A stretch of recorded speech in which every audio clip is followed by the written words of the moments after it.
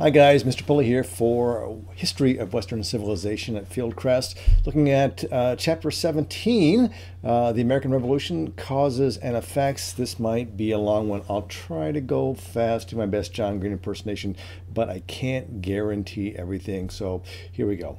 So here at the British colonies in 1750, you can see we've got the New England colonies up north, followed by the middle colonies, New York, Pennsylvania, New Jersey, those areas, Delaware. Then the Chesapeake colonies, which is basically Maryland and Virginia, and what is today West Virginia. Then the southern colonies in the southern areas, North Carolina on south into Georgia. Now these colonies are very different. They don't quite exactly all get along. Each is a separate entity, all with their own charter from the king. They each have their own government, a legislature, and a governor. The governor is appointed by the king, but he's paid by the legislature, so he's between a rock and a hard place. Got to do what the king tells me, but I can't make the legislature mad because they won't pay me. Okay, a bit of an issue there. There are few inter-colony ties except for some trade. Most of that trade is supposed to go back through England. And it's the French and Indian War, as we talked about, the 7 Years' War, that will serve to loosely unite these colonies, which in the end will be a good thing for the British in the 7 Years' War, but a bad thing for them later on.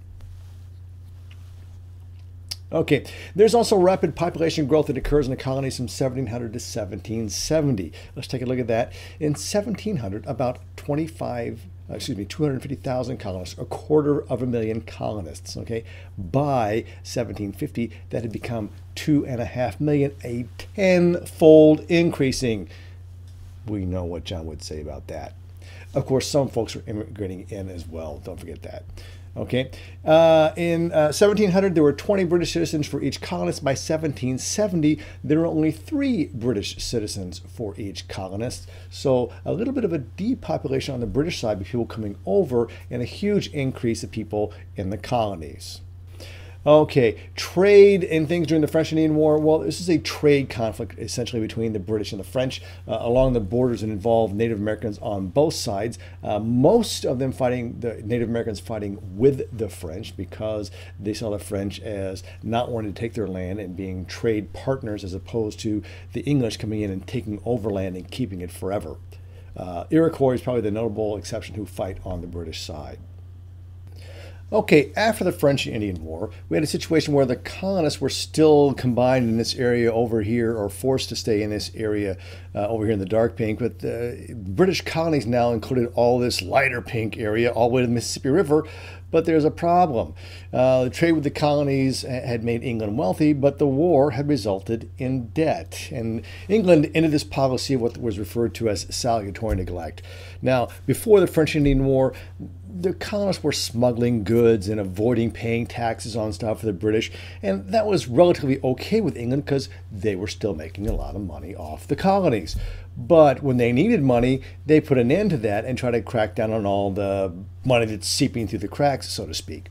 Well, the colonists had developed a nearly independent economy and political system, and with the proclamation of 1763 after the 7 Years' War, the French and Indian War here in the Americas, they were told to stay east of the Appalachians when they thought they had been fighting with the British in order to be able to move west of the Appalachians. So not happy about that. And not only that, taxes that the British had enforced before, well, they're going to start enforcing those, including the Molasses Act, and they passed a Sugar Act in 1764 to be enforced much more strictly.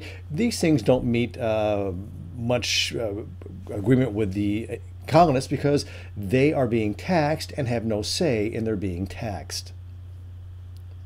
Okay, now tension between the Britons and the colonists, well, here's sort of problems. Okay, first of all, we got British troops along the western frontier, so you don't move west into the area we told you not to in the proclamation of 1763.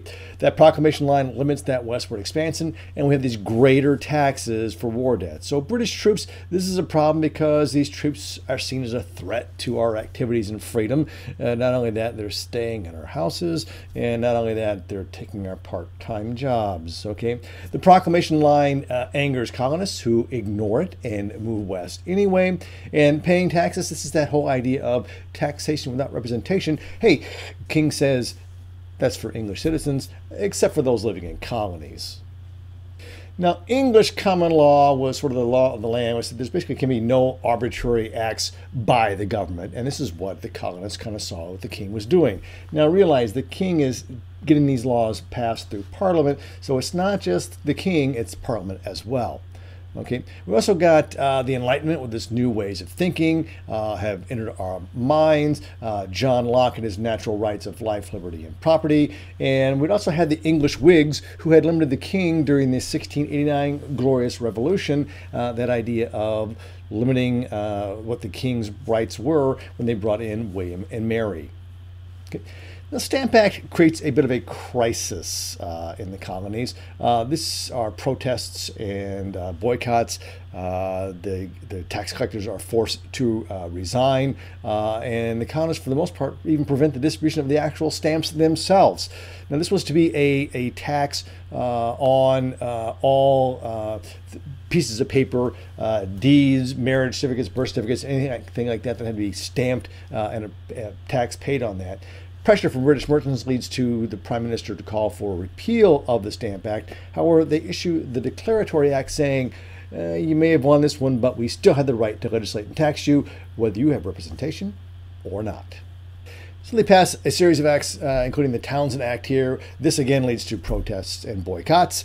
This was on paint, glass, lead, and most importantly, tea, because tea was like the Monster, Mountain Dew, Coke, Pepsi, everything else all rolled into one. In fact, John Hancock's ship, the Liberty, is seized, probably because he's smuggling, but that he's the founder of the Sons of Liberty, and so that he makes his case very strongly felt against that. There's pressure on the British to enforce the tax, plus instead of having courts where other colonists hear your case and say, oh, I'm sure he's not guilty, we now have naval officers arresting you and naval officers trying you and naval officers convicting you. And there's a bit of an incentive for them because they get a cut if you're found guilty. Okay. We see riots against custom agents, and the British troop level gets increased. We have about 4,000 troops in Boston, literally a 1 troop for every 4 citizens ratio, which then is going to escalate tensions and lead to what is famously referred to, especially by Paul Revere, as the Boston Massacre. Now, really, people go back and look, this is really more of a street brawl or a small riot. We got only about half a dozen or so British soldiers out on guard duty. A guy calls out some of his friends to help out. He's being pelted by ice balls and threatened by guys with clubs and sticks who are drunk coming home from the bars, yelling at him. Someone accidentally fires and 5 colonists are killed. And, well, if you want to start a revolution, you don't call it the Boston Riot, you call it the Boston Massacre. Anyway, the result of this is colonial assemblies are set up. They set up what they call committees of correspondence, where the colonies are now writing to each other and keeping track of the news and trying to hear it from the side of the colonists versus hearing it filtered through the British. And this will lead to the Boston Tea Party, where 15,000 pounds of tea are destroyed. And after this tea party, where there are guys dressed up as Indians, and of course looks like Indians like I would if I was dressed in more paint and feathers, the British shut down Boston, basically imposed martial law. The harbor is closed. It was in fact the busiest harbor in the Americas. And that distinction then will go to New York and remain that way. We will see the first Continental Congress issue a Declaration of Colonial Rights based upon the English rights, but not much will come of that. But they did say that if the British use force, the colonists can defend themselves. Now, the goal of any tax is to raise money, right? Well, this didn't quite work out for the British. They hoped to raise 2.1 million pounds.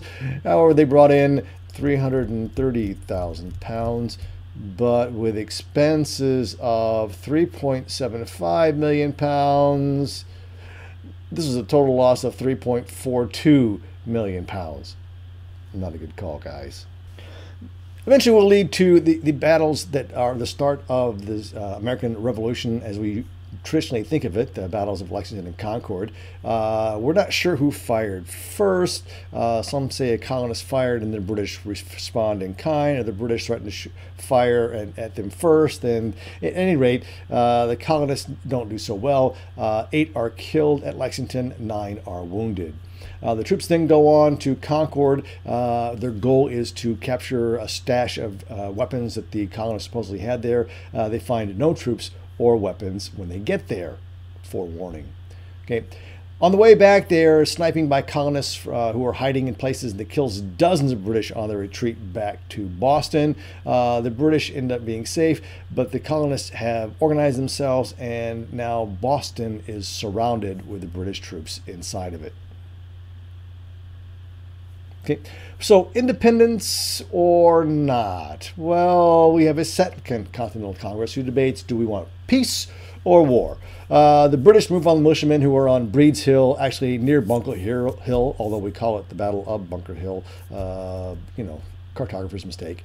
At any rate, the British drive off the colonists because the colonists have run out of ammunition, but they suffer 1,000 casualties in doing so. Only 311 colonial casualties, of which 140 are actually killed. Okay. Congress still not sure we would actually want to have war. They offer an olive branch petition to the king, sort of a last-ditch attempt to avoid war, which George III is going to say, too little, too late. Okay, so independence it is. Thomas Paine, a Scotsman who's been living in the colonies for all of about 3 months when he writes a famous pamphlet, Common Sense, says it's Americans' destiny. Freedom would allow Americans to create a better society. Okay, and Jefferson uses Enlightenment ideas and John Locke's ideas to write the Declaration of Independence, and we end up with loyalists versus patriots. Well, actually, we got loyalists loyal to the king, patriots over here, and a bunch of people in the middle kind of like, I'm kind of busy. Okay, let's take a quick break at this point. We'll split it here and move on to the actual fighting of the war when we come back in part 2 of the American Revolution.